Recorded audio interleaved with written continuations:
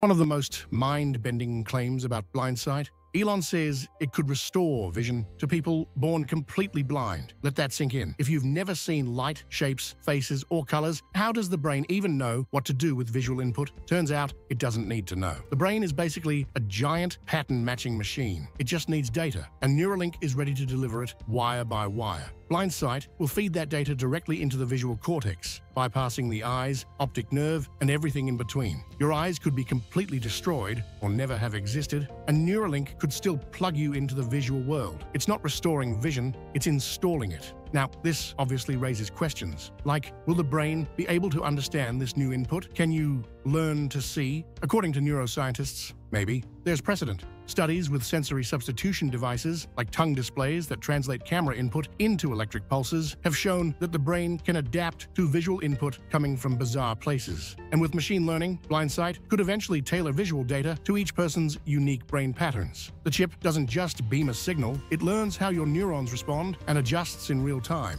This isn't sci-fi anymore, it's neuroplasticity supercharged.